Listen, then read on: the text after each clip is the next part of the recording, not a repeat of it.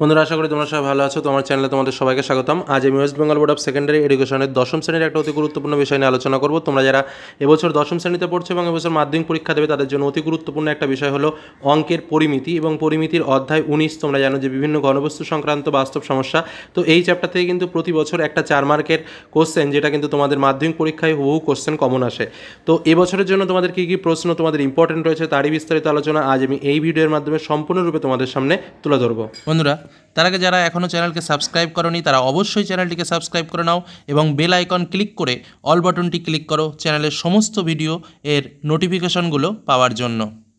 বন্ধুরা, শুরু করা যাক আজকের মূল আলোচনা। আমরা যে বিষয় নিয়ে আলোচনা করবো দশম শ্রেণীর অঙ্কের একটা গুরুত্বপূর্ণ অধ্যায়, যেটা হলো অধ্যায় 19 নিয়ে আজ আমরা আলোচনা করব। তো এর আগে আমি তোমাদের বলে রাখি, একদম প্রথম থেকে পরপর আমি তোমাদের সামনে বিভিন্ন অধ্যায়গুলো তুলে ধরছি, কোন কোন অঙ্কগুলো ইম্পর্টেন্ট সেগুলো নিয়ে আলোচনা করেছি এবং ইতিপূর্বে কোন কোন উপপাদ্য কোন কোন সম্পাদ্য তোমাদের পরীক্ষায় ইম্পর্টেন্ট সেগুলো নিয়েও আলোচনা করেছি।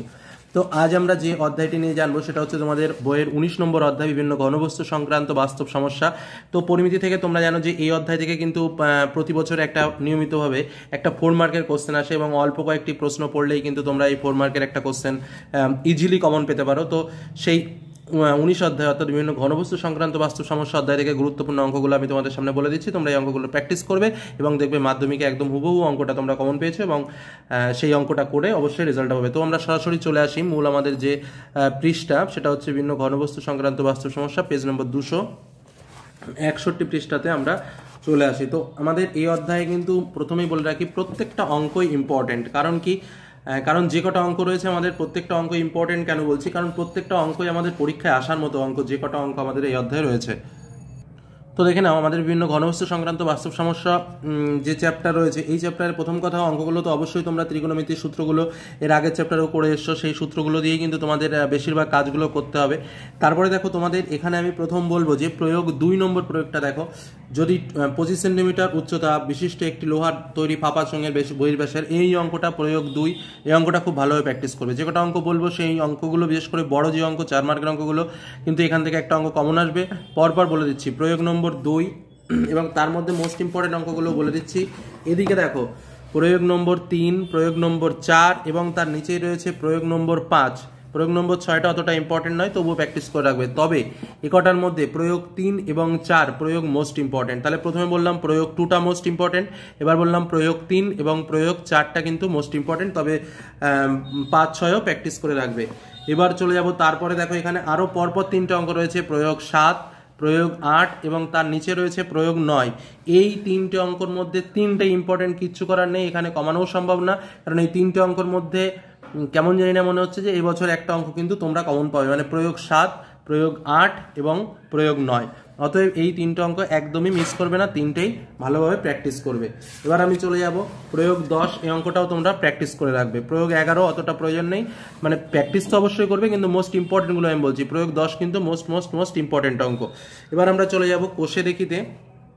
কোষে দেখি 19-এ তোমরা যাবে এবং কোষে দেখি 19-এ তোমরা দেখবে 7, আমি পরপর দাগ নম্বরগুলো বলে দিচ্ছি যেগুলো তোমাদের ইম্পর্টেন্ট অঙ্ক। সেটা হচ্ছে 7, 8, 9, 10, 11, একটা অঙ্ক মোস্ট ইম্পর্টেন্ট। এর মধ্যে আমি বলছি, এর মধ্যে কিন্তু 7, 8, 11 এবং 12, আবারও বলছি 7 দাগ অর্থাৎ 4.2 ডেসিমিটার দৈর্ঘ্যের ধার বিশিষ্ট এই অঙ্কটা, একটি নিরেট গোলক, এটা সবথেকে ইম্পর্টেন্ট।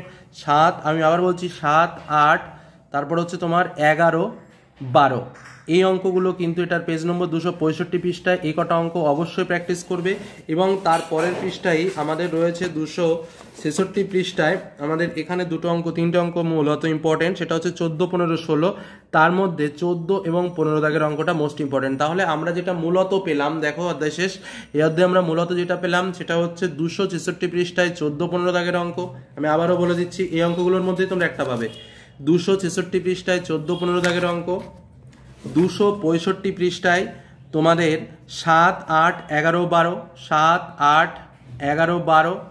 তারপরে আমি তোমাদের এদিক থেকে বলেছি প্রয়োগ 7, প্রয়োগ 8 এবং প্রয়োগ 9, একটা অবশ্যই প্র্যাকটিস করবে।